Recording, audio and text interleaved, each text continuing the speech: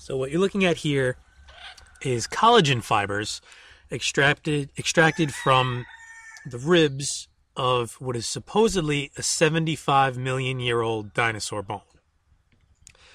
If you're asking how that's possible, it's not. If that's the correct age, which it's not. This here also, completely different lab, completely different everything. That's a Tyrannosaurus Rex skeleton apparently. And you can see on the lower right, they extracted blood cells from inside of it. Soft tissue, blood cells, the whole deal. Again, if it were possible for that to last 75 million years, I'll eat my hat, and I'm not even wearing a hat. This is Mark Armitage, and he has a degree in biology. He was running his own lab at a university until he happened to stumble across the same thing. He was analyzing some dinosaur bones and found soft tissue, blood cells, the whole schmeal, and he was fired for preaching creationist beliefs, even though his paper that he published had nothing to do with promoting that. All he was doing was releasing the findings of what he found, but you can't do that if you're going against organized dogma. So he was fired. But getting back to this one, the collagen and the red blood cells they pulled out of these bones. This is just reported a couple days ago. So researchers from Imperial College in London analyzed 8 rather shabby fossils that had been dug up in Canada a century ago, before finding their way to a museum in London. So these were dug up 100 years ago. They're shabby fossils. They're not anything museum quality that they're going to display. They were stored, whatever, in a box, no big deal. And they still have these collagen fibers and red blood cells. So they're not impeccably preserved underground or above ground. And this is still there. They haven't searched for DNA yet. I'm guessing they're not going to because they don't want to find it. But there you go. So they studied a claw from a meat-eating theropod, perhaps a Gorgosaurus. They don't even know what it is because it was just a random bone. Some limb and ankle bones from a duck-billed dinosaur, and a toe bone from a triceratops-like animal. So yeah, they found red blood cells, collagen, soft tissue, all this stuff that they didn't expect to be in a bone or in bones that they assume are 75 million years old.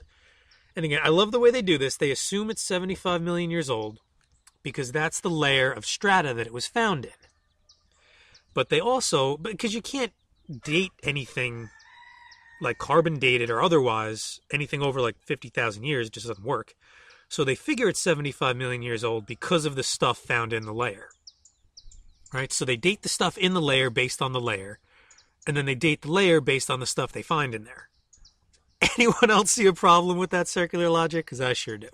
So in reality, they have no idea how old this stuff is. They're just putting a number on it based on what layer it's in. But again, that means nothing because they're dating the layer based on the stuff that's in there. So again, they found this stuff by accident using an electron microscope on the bones, and they saw what turned out to be blood. And they said, there's no way. There's no way that this is real. It has to be some contamination, maybe a person digging it up or something, cut themselves and bled onto it. But no, apparently, and I learned something new from this article, apparently mammals are unusual among vertebrates in having red blood cells that lack a nucleus. So mammals do not have a nucleus inside their red blood cells. So if the fossilized blood cells that they found had a nucleus, they couldn't be human. And of course, obviously, they did. So it ruled out contamination from a mammal bleeding on the sample. And again, they say that it may well be that this type of tissue is preserved far more commonly than we thought. It might even be the norm. But we have to research more. No one's looked for it because no one assumed that it could be there because they're supposed to be so old. So nobody even bothered looking. And now that they found it, they're like, oh, I don't know. We gotta do some research.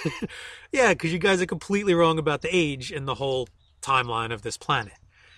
Then they go into like, if we do find DNA, we can resurrect the beasts, Jurassic Park style. I don't think it's a coincidence the movie's coming out, that the story's coming out. He said, we've never found any genetic material in our fossils, but generally in science, it's unwise to say never. It opens up the possibility of loads of specimens that may have soft tissue preserved in them, but finding intact DNA is another issue altogether. But again, they never looked, so it's probably there. All right, and then finally, I'll leave you with this. On the left is, let me get his name right, Bob Enyart from Real Science Radio, KGOV.com. And on the right is Jack Horner, paleontologist and technical advisor to Jurassic Park. Obviously, his money comes from the standard science evolution type people. So this is a recorded radio interview. This is from an upcoming documentary, Jurassic, by Trey Smith. I don't know if some of you have heard of Trey Smith. Those of you that have probably have strong opinions one way or another on him. I'm kind of in between on it. I think that he does excellent research. Some of his conclusions, I don't know if I fully agree with, but again, I'm not doing the amount of research he is on it.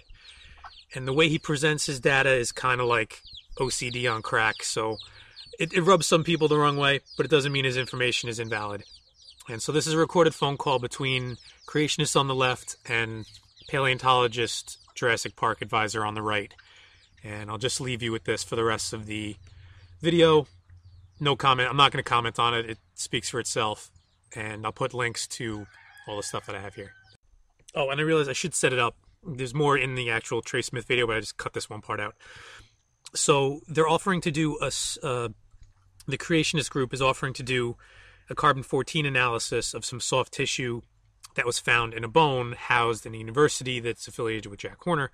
So they're offering $10,000 to the university plus to pay for all the fees associated with the test.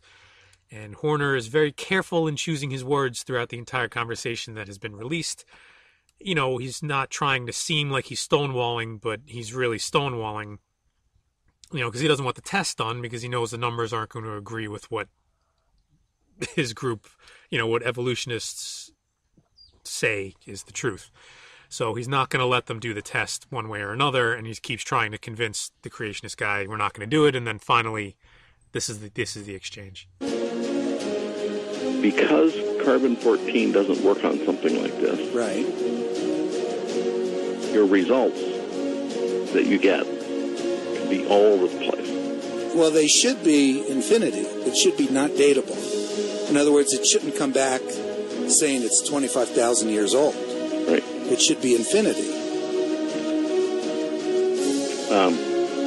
Let me tell you where I'm coming from here. Sure. All right. Obviously, your group is a group of creationists. Yes. And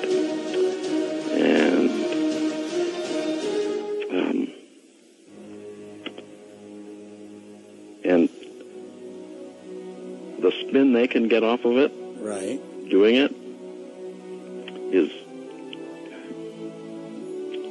not going to help us. Yeah. So even though it's just a scientific test, they're not asking for voodoo. It's not actually a scientific test. That's what I'm trying to tell you. Carbon-14 dating something with soft tissue in it.